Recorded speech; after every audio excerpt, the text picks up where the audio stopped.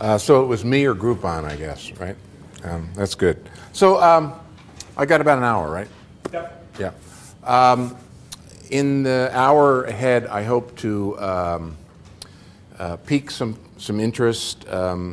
If I don't piss a couple people off, I won't have been successful. I'm going to try to be a little provocative, but mostly what I want to do is just give you a perspective that I've developed over many years working with a ton of entrepreneurs, a lot of companies, mostly dysfunctional, because that's what happens with companies, and just kind of share with you my perspective, and it is literally my perspective on this crazy thing called entrepreneurship and an even crazier thing called innovation. So the title of this talk is Enlightenment, Enchantment, and Entrepreneurship, and hopefully in the course of this I will cover all of that.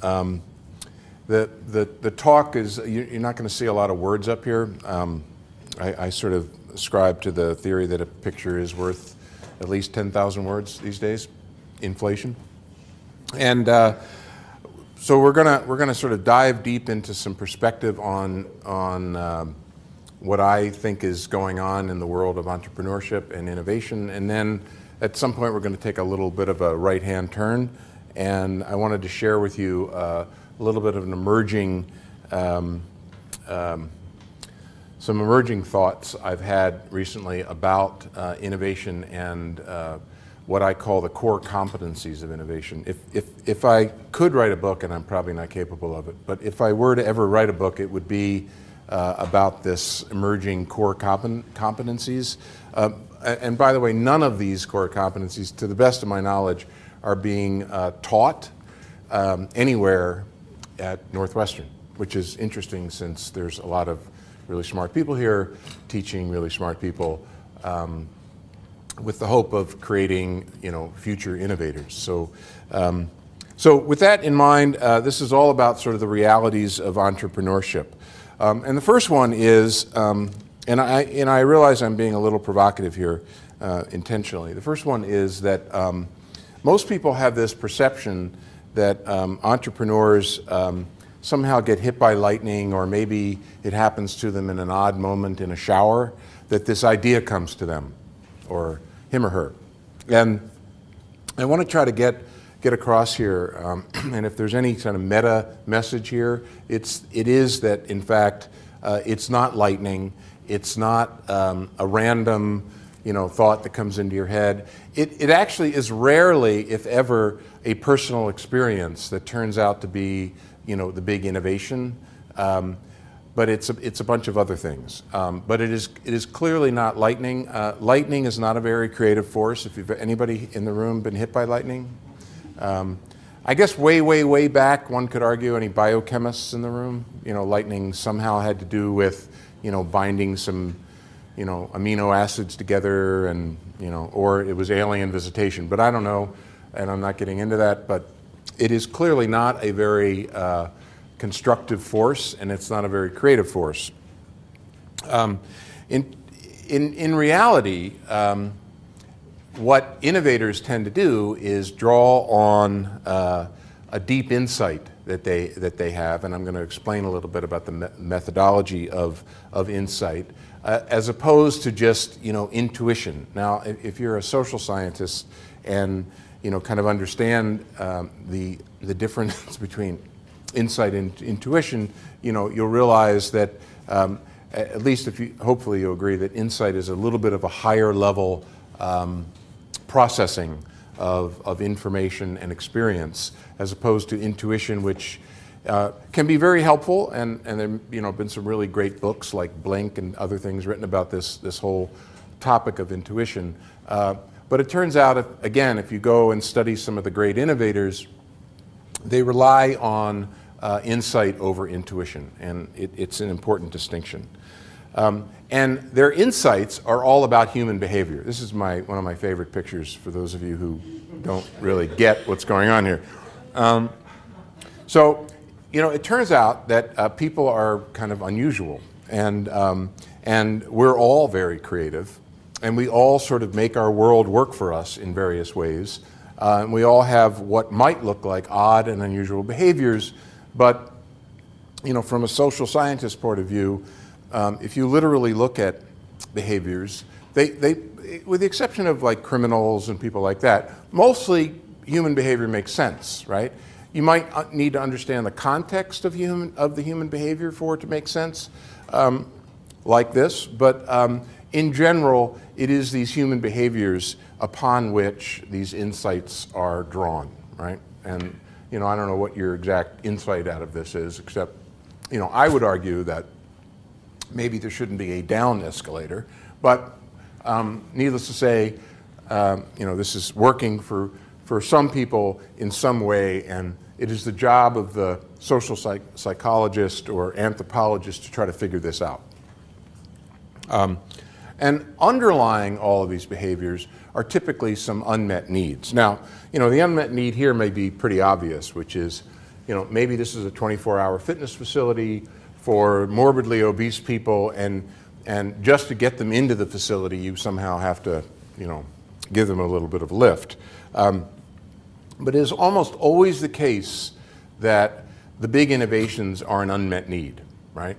And it is the job of the innovator to discover and uncover those unmet needs through the observation of human behavior. And it might be a very simple little thing, and it might be a very subtle little thing that you notice. This young child trying to, buy some ice cream. Clearly, I would imagine if you did a demographic study of who's buying products out of this vending machine, it would trend towards smaller, shorter people, and yet it was designed in a way, if I could find the picture, what would really be great is if the beer were at a lower level and the ice cream were at a higher level, but I haven't been able to find that picture. The point here is that it's almost always an unmet need that is driving innovation.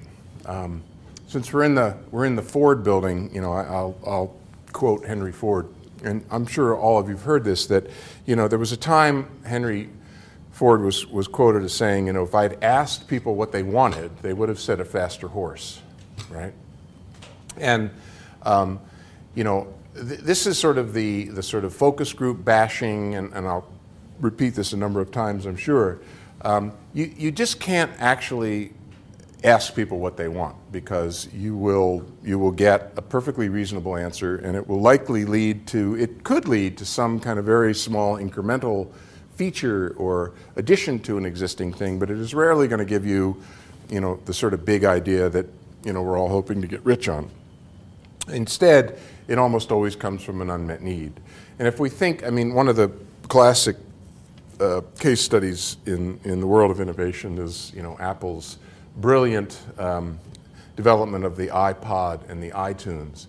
So anybody have any guesses as to what there were two core underlying observations and unmet needs that, that caused the iPod and iTunes magic to happen. Anybody have any ideas as to what those were? Any that might have remembered? Yeah. Well, I remember when you used to buy CDs that you recast out of 15. Right, that is one of them. Right, people were buying. I don't know if you remember people buy CDs anymore, but if back in the day when they were like $15, $18, you'd buy this CD of a favorite group, but you might only like one song, right? So that was one of the behaviors that Steve and company sort of saw and leveraged. What was the other one? I think that was a problem that could have been solved, but the Henry Ford answer would have been, if Steve Jobs had asked people what they wanted, they would have said, I need a 60 CD, wallet or carrying case. Remember that they made visor units? There were all kinds of crazy things. I think that's a great example of a need, but it wasn't the innovation driver. There's another huge one, and it has more to do with iTunes than it does the iPod.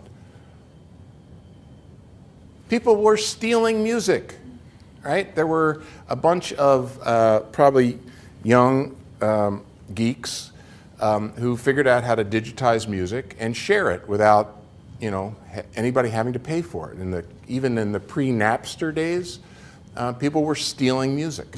And they still are stealing music, of course, but what Steve noticed was people listening to one song at a time, and people forced to steal music because one song was costing him $15, and he did what the classic great innovator does, which is he asks the impossible question.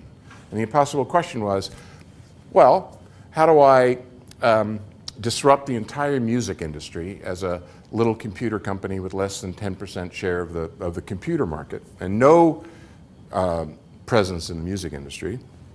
So that's impossible question number one. Possible question number two is, how do I sell somebody a song one at a time, maybe for 99 cents? And impossible question number three is, how do I create a music device that will play one song at a time, that doesn't require a suitcase full of CDs. So these were all unmet needs, these were all latent needs, and all he did was sort of put on his anthropological glasses and realize that those existed.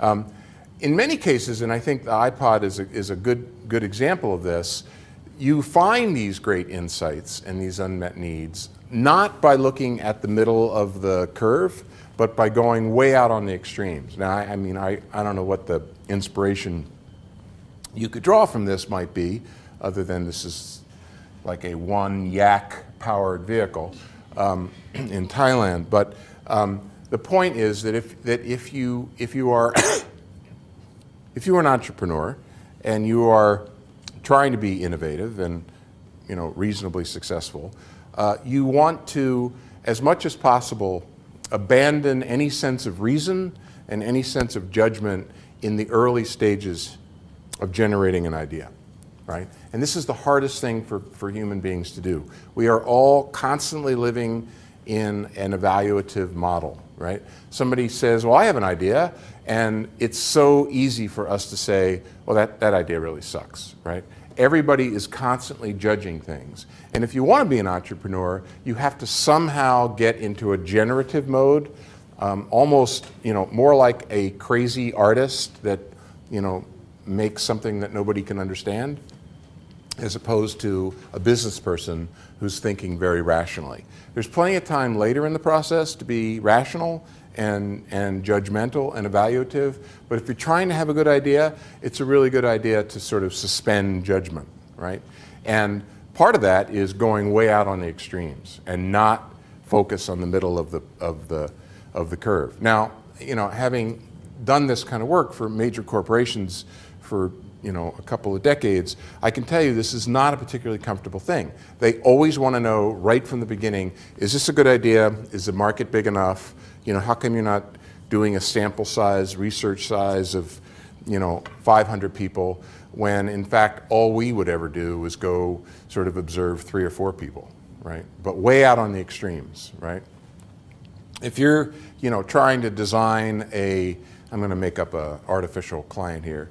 If you're going to try to design a new delivery vehicle for Thailand, you're going to learn more about and be more inspired by the future of delivery vehicles in Thailand talking to this guy and watching what he's doing than you're ever going to by finding a guy with a really nice truck, right? And one of the, by the way, this is a real picture. This is not Photoshop. These are some very hungry goats. Yeah. Sorry, I had a question about the last slide. Yeah. You don't have a question about this slide? The last slide? Okay.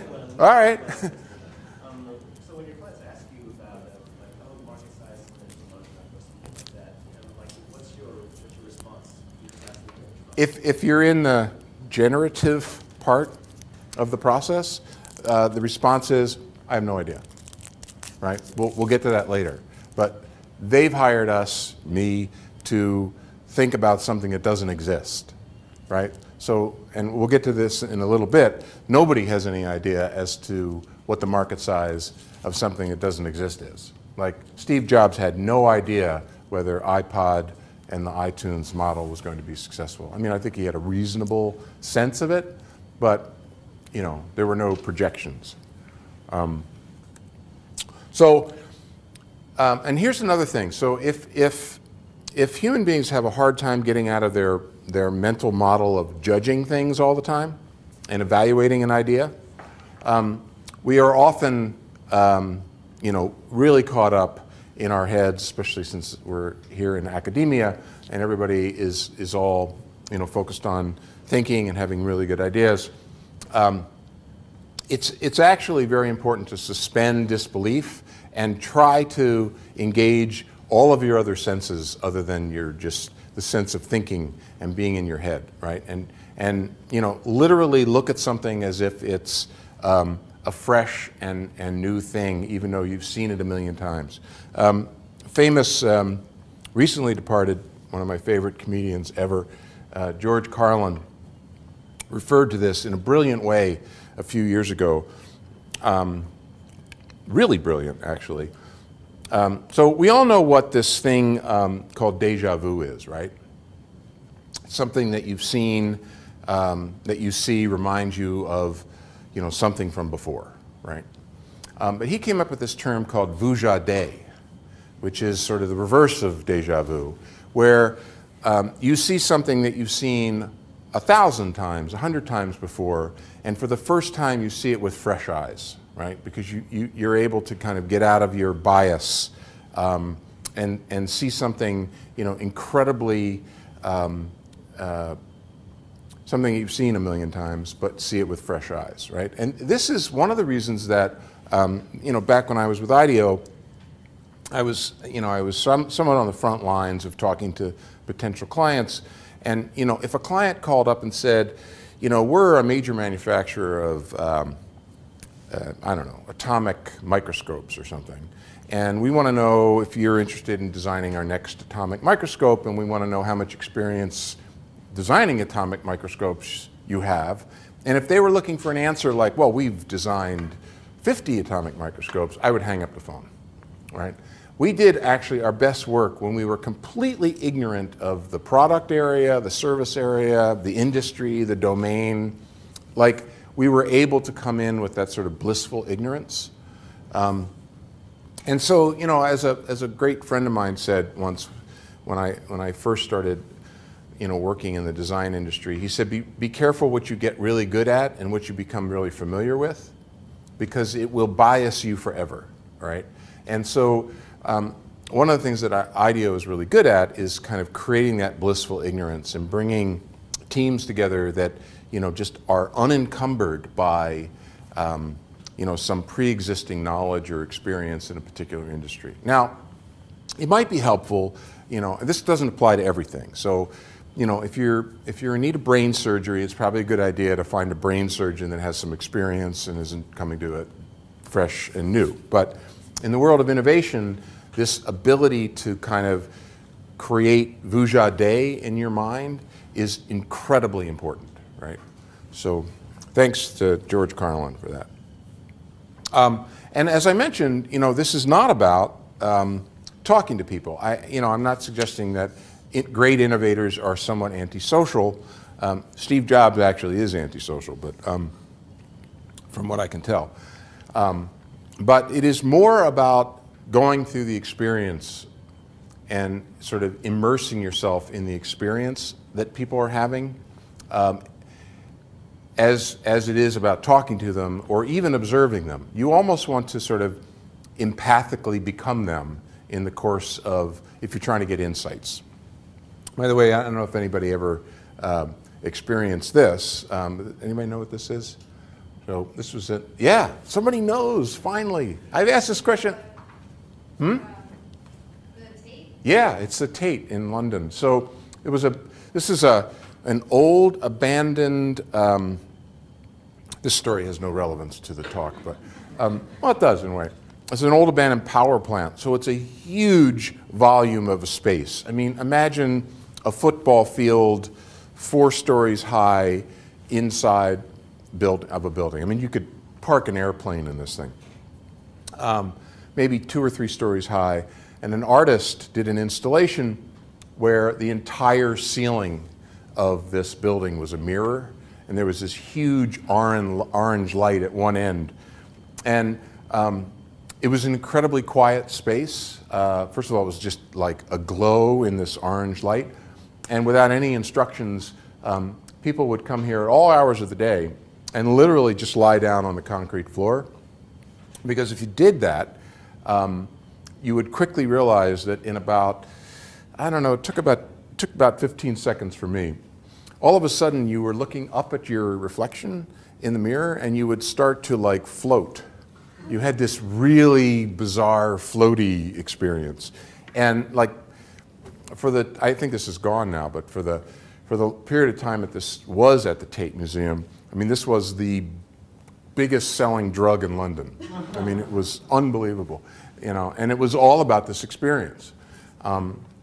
Just a brilliant art installation. I never really found out too much about the artist, but you know, if this artist like had any sense of this, what was going to happen in advance, you know, they're truly brilliant. And to the point, you know, this ability to sort of immerse yourselves in the lives and experiences of other people to get these insights is all about empathy, right? It's all about really like being there in the moment, understanding the context in which you exist, and like sort of paying attention in a fundamentally different way. This is my favorite picture of not paying attention. So empathy is super, super important. We would do work where we would try as much as possible not to be the anthropologist, so to speak. I mean, it's important to have that anthropological view, but to literally become, you know, be with and become the people that we were studying, right? That led to a lot of very interesting experiences and stories which I can't get into, but believe me, you know, you had to literally immerse yourselves into their lives in order to see and understand what they were doing and why they were doing it. There's a famous, you know, anybody in here have Bank of America Keep the Change program? Right. So that project, which was quite a few years ago, involved literally a team of people immersing themselves in the lives of, I believe it was sort of 18 to 24-year-old women, right? And, you know, since I have a daughter in that age range, you know, sort of observing all of the bizarre behaviors that occur in that demographic. For example, you know, I would notice that my daughter would, you know, without any question spend $2.50 to take $20 out of an ATM, right? Like, it didn't really, it just didn't, she didn't make the connection between the cost of doing that and, or in the case of Keep the Change, what we noticed was, and you would never have gotten this if you had asked anybody this question, but by being there and watching and being in their lives and watching them pay their bills, we started to notice that these people would get a Verizon bill for like $56 and they'd write a check for $60 to Verizon, right? They'd kind of pay forward a little bit. And we saw this time and time again, and it was sort of odd behavior. I mean, anybody in this room pay more to somebody if you have a bill? Do you ever like write it up a little bit? Nobody does it. By accident, maybe. But they were doing it because they didn't trust themselves to have any money next month, right? And it unlocked this unmet need, which is actually people want to save money, they just can't figure out how to do it, right? And Bank of America Keep the Change was all about a passive digital piggy bank, right? And how do you change the relationship between the bank and the customer so that the bank is actually, I mean, anybody in this room think banks are helping you? Right. But in this case, it did shift that perception, and all of a sudden, you know, Bank of America customers thought the bank is helping me. And in the first year of that program, by the way, they attracted a huge number of new clients who saved $1 billion. And this is a group of people that never saved any money, right? So good for the bank, good for the people. A little side alley here, you know, especially these days, entrepreneurs seem to be all focused on technology. Like, it's all about the technology, and you know, it's like the technology is driving innovation as opposed to being the tool that enabled innovation. And I just thought I'd like mention this because it's not to say that technology can't be a driver. and that it isn't in and of itself innovation, at some fairly high level. But these days, you have to just be careful what's driving what, right? And these things have to be in proper balance. We have this wild world of social media that's occurring, and it's changing everything. I actually believe that what we're seeing in the Middle East, to go way off on a tangent, I think Mubarak was the first case of a leader that was outed on Facebook, right? I mean, it turns out that like political assassination is sort of old news and not very relevant when you can sort of corrupt and change things just through social media. So, but you just have to be careful that it's not the driver, because it isn't innovation. Innovation needs to use technology. So I know at Northwestern in various programs, especially Kellogg, I think even at McCormick, there's this sort of focus on business plan. I suspect there are still business plan competitions. Is that true? Right. Right. So I've probably seen, I don't know, almost 1,000 business plans in my life. I pride myself on the ability to get to the page that has the biggest lie on it within about 20 seconds. I can do it very quickly. I've never seen a business plan come true. They're either wildly high or wildly low. It would be a complete accident if they ever came true. And I think it's an interesting sort of intellectual exercise. But what I think is a far better intellectual exercise is to actually have a great idea, right? As opposed to being able to write a brilliant plan about the idea. Spend the time, the money, resources, whatever you have, as limited as they may be, which is a good thing, by the way, but we'll get to that. And focus on having a great idea, not on writing a great business plan. I know it may seem like a lot of people want to see that great business plan, and it's super important to the future, but I'm just here to tell you that it's almost meaningless at some level. And one of the reasons it's meaningless is because they're incredibly inaccurate, especially when you get to that one page that has cash flow, for example, right? Where it shows that finally in year 3 you emerge from your, from all the red ink and you start making money, right? Rarely true. You might make money right away or never, but it's never going to be in that sort of magic 3.5-year period that everybody says they're going to make money. Venture capitalists are, who still do want to see a business plan, but they don't really spend too much of their time looking at the numbers. What they spend their time looking at is the people, right? And that's often, like on the last page, there's a little 3-sentence bio of all the people involved. I would spend like the first 40 pages talking about the people. So in this ideas business that we're all talking about here, and this notion of having a great idea, I'm here to tell you that just having a lot of ideas isn't going to cut it, right? It's got to be the quality of the ideas. Now, it is helpful to have a lot of ideas and filter through them somehow. And we can talk later about how to filter through them. But it turns out that the quality of the idea is what is super important and is highly correlated with success, right? Not just having a lot of ideas or imagining that they're all going to stick. One of the big dysfunctions of corporate America is, and I actually think this is systemic, it's not just corporate America, its origins are in our education system. And that is that companies will inevitably believe that everything they do is going to be successful, right? And it turns out that some of the research proves that in terms of all innovation efforts, only about in the single digits, maybe 9 or 10% are actually successful.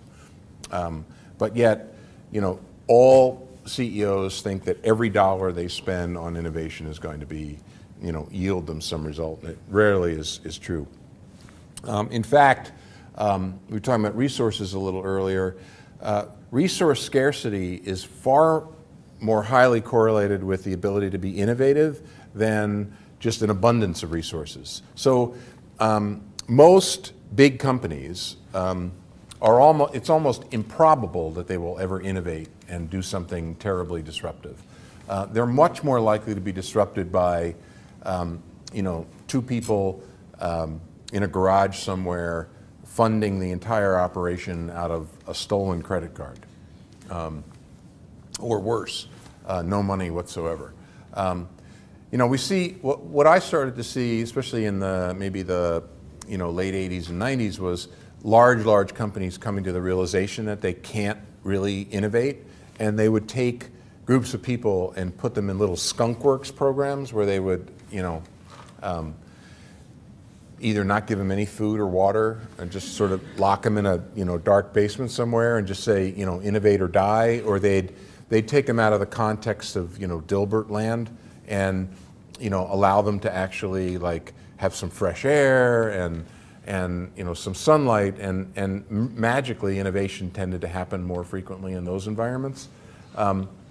But it is highly correlated with innovation is highly correlated with actual limited resources, not an abundance of resources, which is not particularly good news to major corporations. But it is, in my opinion, the truth. Now here's one of the, in my opinion, the biggest misconceptions about entrepreneurship and entrepreneurs. In general, they tend to be loners. Now, they might be particularly effective at engaging and enrolling people in their vision, but this notion of sort of isolation and solitude can be an absolutely huge problem if you're actually expecting to be successful in any way. It turns out that, as David Kelly, one of the founders of IDEO, once famously said, nobody is as smart as everybody.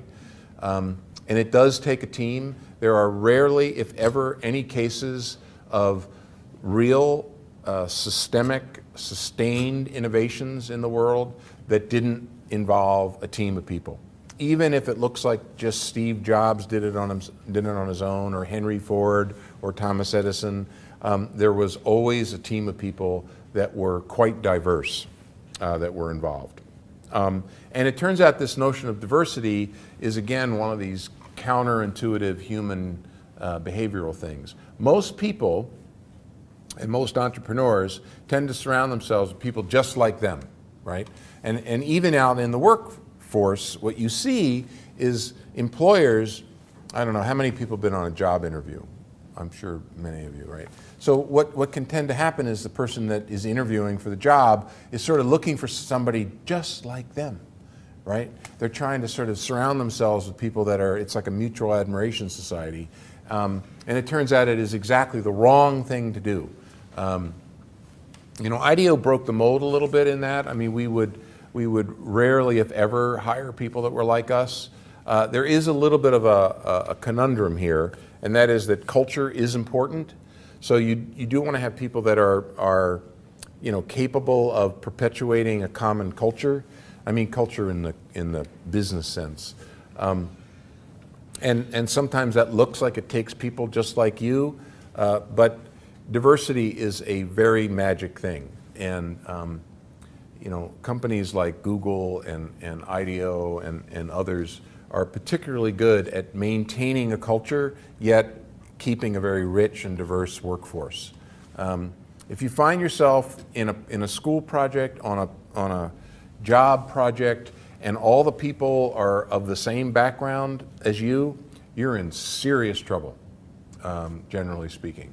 So if you have the opportunity to, do some work, and some of the work I'm going to show you with these core competencies was done by one of the most amazingly diverse groups of people I've ever met and ever been on a team with. We had dancers, musicians, poets, theme park designers, just an amazingly rich, diverse group of people. If there were two engineers in the room, they would have killed each other.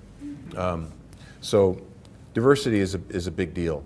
And be wary of the genius, especially the lone genius. They're incredibly corrupting, especially if they're particularly good salespeople. Now, fortunately, geniusness, if that's a word, and great, salesmanship don't always highly correlate. Many geniuses are sort of antisocial, thankfully, and incapable of enrolling a lot of people, but except for the cult folks. But just be wary of that lone genius that's sitting in a garage somewhere, has this, grand vision of what, of reversing gravity or something. Now here's something that's going to be particularly shocking to people.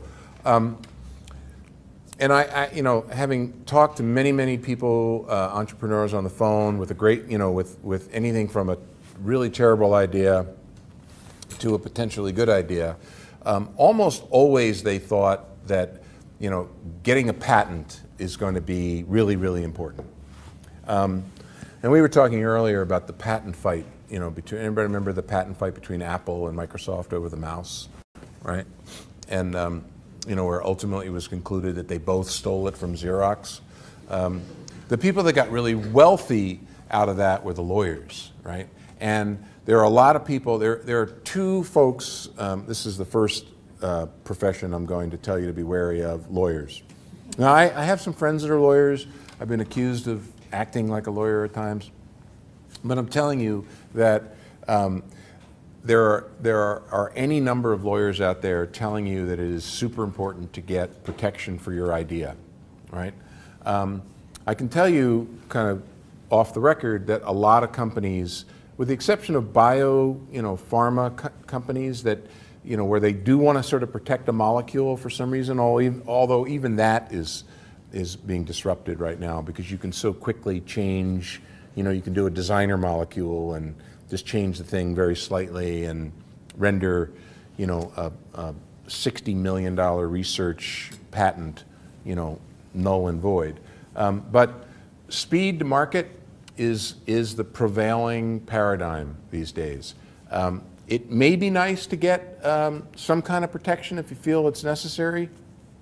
I think it's probably more important to get, to kind of keep things somewhat confidential as opposed to, going the patent route. But speed to market almost always trumps patents these days. And there will be thousands of people in your way wanting to take money to get a patent. It turns out, for those of you who don't know, the entire patent system, which was invented in the United States, the entire patent system was not about making something secret. It was about making it public and creating some fairness around monetization of an idea. If you really want to keep something secret, you want to create a trade secret, like the formula for Coke or Pepsi. So just keep in mind that getting something into the market, winning and moving on to the next thing is far more beneficial than trying to protect things. Now, I know that Apple does file for patents. Interestingly, they tend to file design patents, right? So what they're trying to protect actually is the the sort of physical object, the look and feel of the physical object, not the fact that it's an MP3 player married to a business model. And there are plenty of cases of and some great people around Northwestern. If you ever have an opportunity to take a class with James Connolly, he's an absolutely brilliant guy, and he'll he could speak for entire semesters on this topic. But there may be certain things that are important, especially when they start to relate to the brand, right? And he'll tell you, he uses a case study of the AstraZeneca, I think, purple pill. Everybody remember the purple pill? So AstraZeneca doesn't own the molecule. They own the color purple, right? Harley Davidson owns the sound of that motorcycle through trademark and trade dress, not through patents. Turns out patents expire, trademarks and trade dress never expire. So AstraZeneca, I think it's AstraZeneca, owns that color purple forever, right? I couldn't find a great picture of a patent, so this is what I came up with. And here's, you know, this is trending into politics, which you should never talk about.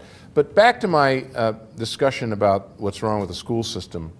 You know, if you think about it, what's really wrong with the world is that we still are operating under the belief that it's a zero-sum game, that somebody has to win and somebody has to lose. Our whole education system's based on grades, you know, on a curve, and this focus on getting the right answer, and it turns out that you only learn something when you get the wrong answer, right? So the whole grading system is completely broken. The whole education system is really broken. And more importantly, we build entire organizations, companies, schools, you know, any organization that we create on this sort of command and control. I mean, we really have not, you know, gotten much beyond the medieval approach to, you know, military thinking and winning at all costs, and somebody has to lose and somebody has to win, somebody has to get an A, somebody has to get a D, and that's sort of what's wrong with the whole system. And what you're starting to see, especially with really clever entrepreneurs, and you know, I'll give the Groupon guys a little credit here. You know, what they have done is innovated in the area of cooperation with their enemies in a lot of ways, right? So this whole sort of co-opetition and frenemies, ways of thinking about your organization, your products and services that might take advantage of people that you thought you were competing with, is really what it's about. There are many, many cases, especially in the automotive industry now, where if you literally took a car apart, you know, of a particular brand, you will see that it contains the brands of other cars. I own an Audi that has a system developed by Daimler Chrysler in it, and you'll see subsystems being shared between Toyota and even Nissan, you know, like companies that were warring in the past. So if you can somehow like abandon this notion of like winning, and you know, the new winning, made famous by all kinds of, you know, really dysfunctional Hollywood people these days, and not think of it as a zero-sum game, especially if you're, you know, hoping to innovate and be an entrepreneur, it'll be very helpful. Because, as I said, you don't ever learn anything by getting it right, right? Yet the entire system is focused on that. And in fact, you know, failing, this is my best failing picture. I think these guys are going to learn something here. They're going to probably learn it the hard way. I think, well, I don't think. I know alcohol was involved in this decision. And by the way, this is in the UK. This is like, this is 240, right? This is serious, right? This is not just your little, you know, 110 volt problem. And you know, this gets at the whole question of how corporations are set up, how school is set up, you know, grading and promotions and all of that. And you know, we're actually far better off if we try to learn as much as we can from failure, as opposed to just promoting the people that always win, right? And this gets at the whole. And here's the second group of people to be wary of. I can't tell you how many times I used to get calls from, you know, budding young entrepreneurs that would ask, you know, didn't really have an idea what IDEO did, but they would ask if we could help them make a prototype. And I would say, well, why do you want to make a prototype? Well, we want to make a prototype so we can show people and we can get money so we can actually make this product. Bad, bad, bad idea. At some point it might be a reasonable idea, and a really nice model of which this is one, you know, where it in fact helps tell the story of the product, isn't a bad thing. But a prototype will create wealth for you, because what prototypes do, endless iterations of crappy, really terrible looking prototypes, is that, I'm sorry, they will help you ask questions that you forgot to ask, right? And you know, this is a project that's you know, been publicized quite a bit because it was documented so well. and it was around a piece of surgical equipment. And these are the prototypes that we were showing to clients, and we were showing to the doctors, right? Here's a big lesson. If you haven't learned this, let's see who this is. It's my wife. I don't need to talk to her. Okay, so if you make a prototype that looks like this, and you show it to somebody and put it down on the table and say, "What do you think of this?" Right? What kind of feedback do you expect to get? Reasonably good, right? This looks like a pretty convincing model of something. I'm not going to tell you what it is, but here's a really interesting thing that happens. The nicer the prototype, the more dishonest feedback you will get. Right? And the reason is we're human beings. Nobody wants to hurt anybody else's feelings, right? If it looks like it's, made out of like, dirty clay sticks, toothpicks, and tape, and it doesn't look like you have a terrible amount invested in it, but it actually tells a story, you're likely to get really good feedback, all right? Because all of a sudden people go, well, it doesn't look like Tom has a lot invested in this. He just really wants me to focus on the idea, not the quality of the model. I'm likely to get better feedback, right? So this is a bad way to go. And models like this, these kinds of prototypes that actually help you get some proper feedback, help you ask questions that you forgot to ask, and get a kind of validation of some of the thinking, whether it's ergonomics or chord management, whatever it happens to be. This is going to be far more helpful. And there are endless numbers of prototyping shops out there that will take thousands and thousands of dollars of your money to make a perfect looking thing. Most of the time it's a big waste of time and money. Okay? Now, another thing I heard time and time again is, independent of the idea, well, how do you expect to actually market this idea? Who are you going to sell this idea? Well, we're going to sell it over the internet, right? Sounds like a great idea, and I know there's a lot of sales that happen over the internet. But if you haven't thought through a distribution channel in a pretty robust way, and you're relying on quote-unquote internet sales, game over. I wish I had a picture of one of these things, but many years ago we did a project for 3Com that was this sort of weird PDA that would live in your kitchen. It was actually an interesting idea, way ahead of its time. And this was 3Com that was, had a great brand recognition. They were deeply invested in a lot of business to business. They were moving into the consumer world. Not unlike Cisco now, who's moving into home routers and things like that.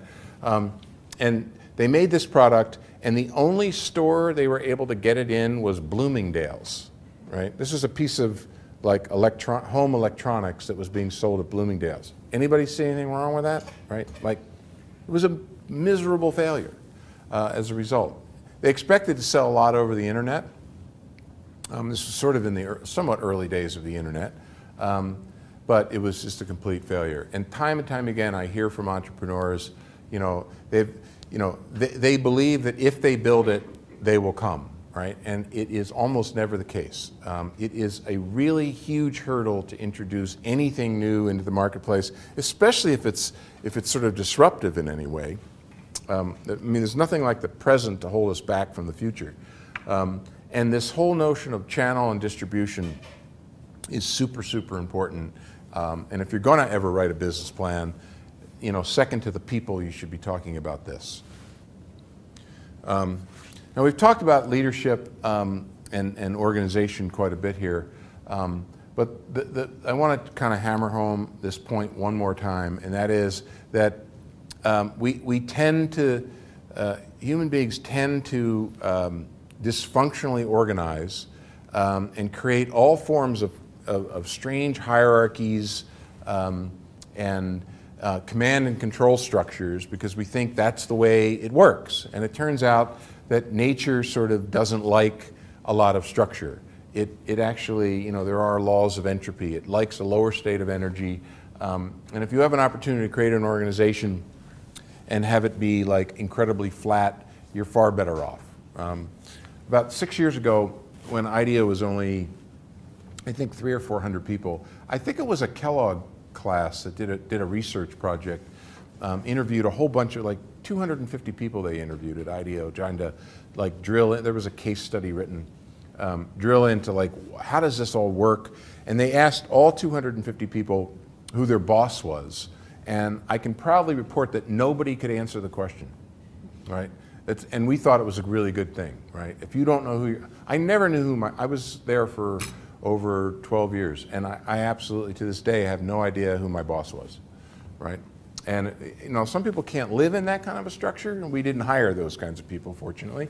But what it was all about was leadership. Like, what, were you able to kind of create, you know, some momentum and a following, as opposed to just fit into some title? Nobody had titles. Nobody knew who their boss was, and you know, the results were still to this day kind of legendary. Okay, we're going to take a little fork in the road here. This is the only picture I could find of a fork in the road. So, and I just thought I'd share with you, kind of in closing, what I'm calling entrepreneurial competencies. It might also be, you know, innovation competencies. And I just want you to notice carefully that I truly believe that all of these things that I'm about to show you, these 14 competencies, are things that should be taught. I think they should be taught beginning in the first grade. And I think we should all be lifelong learners in these subjects. But I hardly ever see anybody taking classes in any of this. And hopefully that'll change sometime soon. Now, clearly these are all sort of somewhat personality traits, but I'm making the strong argument that you can teach somebody to be more curious, right? That you can actually, you know, unlock, or at least, you know, one of my theories is that we're all naturally in this state, and it all gets beat out of us by the time we're in the 3rd or 4th grade by, you know, any number of dysfunctional teachers who are working in dysfunctional school systems. So for adults, I actually find it really interesting that you can, there's a lot of muscle memory here, and, you know, people are naturally curious. You just have to take away the, you know, chip away the stone around them and unlock their natural ability to observe, natural ability. We're all sort of voyeurs in our own way. I mean, there's not one person in this room who doesn't see strangers and make up stories about them. Anybody not do that, right? Like, why is that person that way? And, you know, how did that happen? And we're all sort of naturally in this state. And I think we can return to that state, and I think you can teach people to do it. You know, getting people to, you know, have a sense of their self, to realize and understand their own biases and weaknesses. You know, we're not all good at everything, which is a good thing. You just have to be very self-aware of what you are good at, and be really, really open to constructive criticism and coaching. I mean, there's a whole industry of executive coaches that has grown up in the last 5 or 6 years around this one thing. And I think you can literally, I'm not necessarily advocating that we have, you know, meditation classes in the 3rd grade, but probably wouldn't hurt. I actually believe that you can help people with their vision. You can help people with their ability to imagine and dream. Again, I think we're naturally like this. Remember when you used to daydream, and, you know, it was sort of, you got in trouble for doing it, right? I'm suggesting that we should like reward people for doing it, not get them into trouble. Ideation is a sort of magic lesson to learn. You know, how to actually turn these insights into you know, into ideas, and how to brainstorm effectively without judgment. How to go through learning loops and iteration loops, and not try to do what school and corporate America try to make us do, which is to make the perfect thing first. Make a whole bunch of crappy things first, so that you can get to the perfect thing sooner. Discovery is a super important trait that, again, I think you can teach people.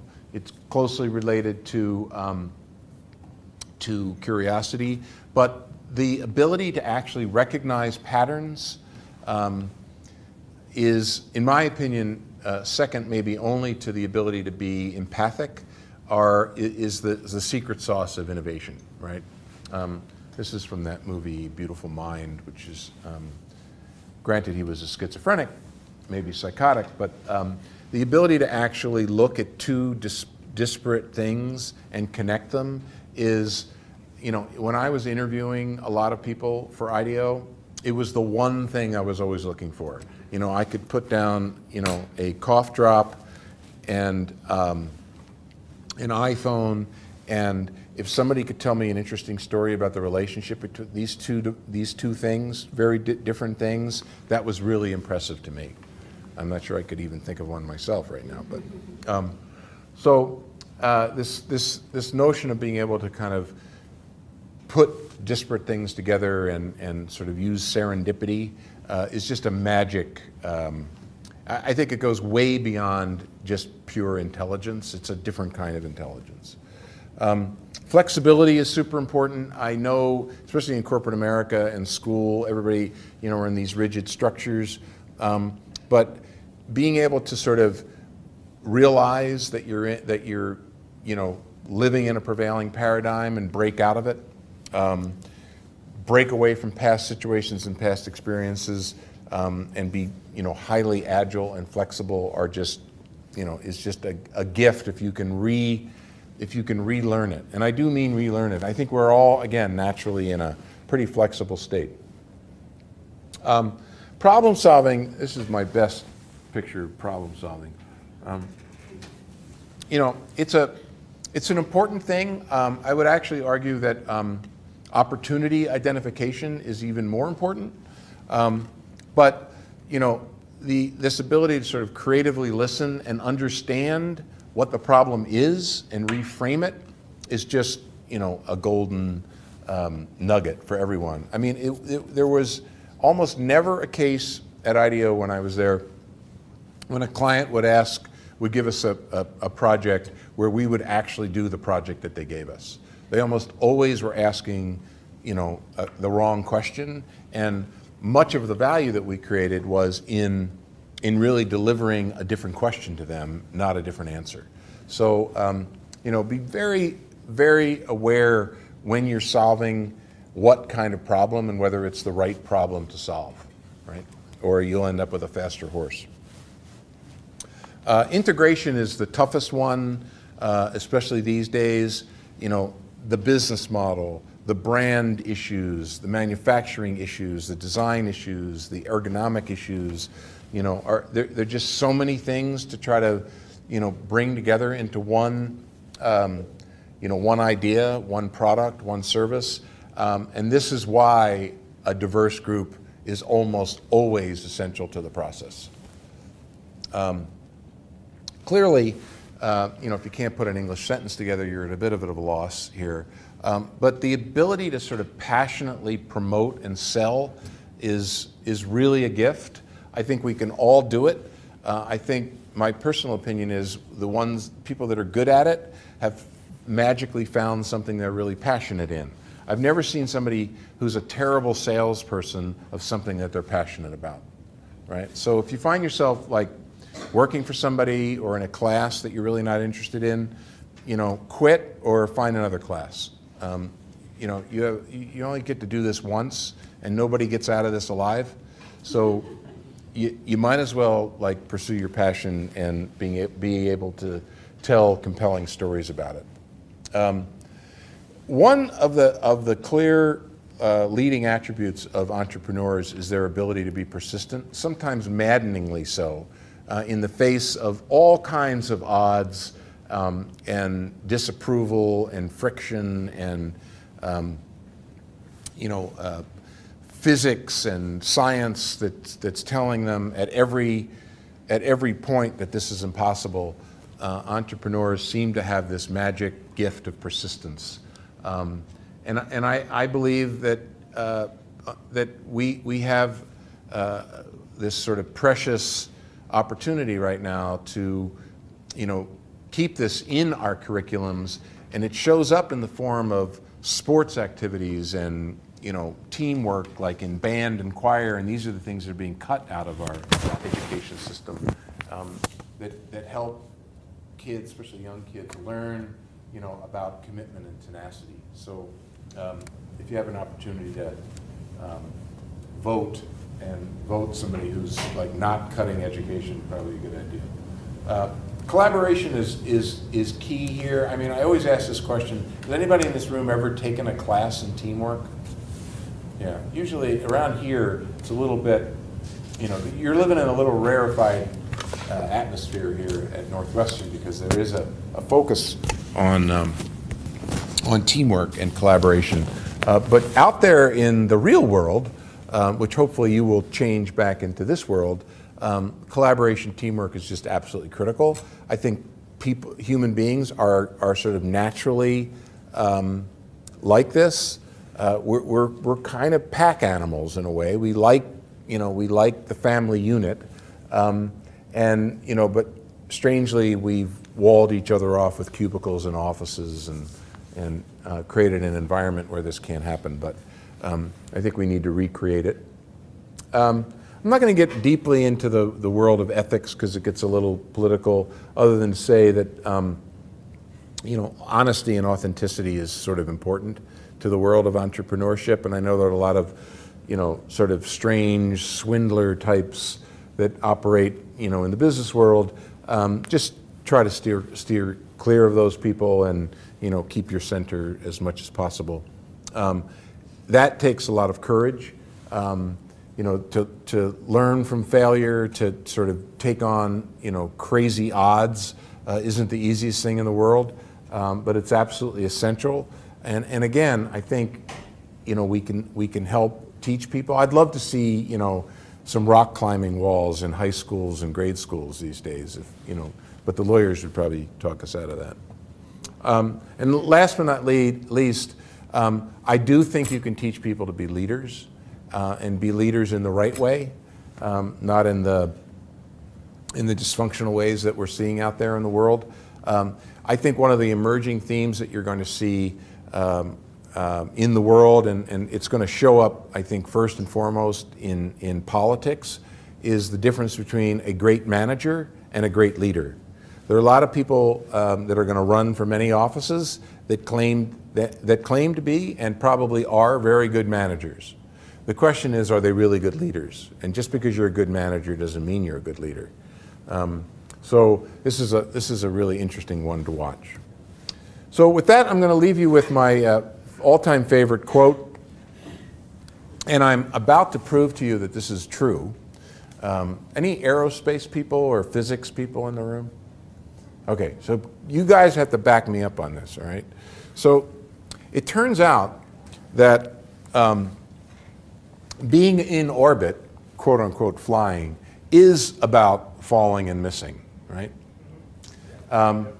So, for those of you who think that being in orbit, like people, satellites and space shuttles stay in orbit by this magical thing called centrifugal force, the physicists in the room will agree with me that there is no such thing as centrifugal force, that the two forces involved are, one of them is literally gravity, pulling the space shuttle down to Earth. And the other one is literally the momentum of the space shuttle constantly falling into Earth and missing. That's what an orbit is. So, in fact, Doug Adams was spot on correct, believe it or not. Okay, I've run over a little bit, but that's it. And I can answer some questions. I know there are probably a bunch of ones. Did I piss anybody off? Damn. Then I have failed. I have failed if I didn't. We're all okay. But we do want to thank you for coming out. This okay. is a super sweet space pen that writes upside down. Ooh, so nice. Right out of Seinfeld. Why do I need to write upside down? Who knows? Just in case, right? This is perfect. Look at that. Thank you so much. I usually get, I have a whole closet full of Kellogg and Northwestern garb, which you're welcome to take anytime you want. Okay, any quick questions? Yeah.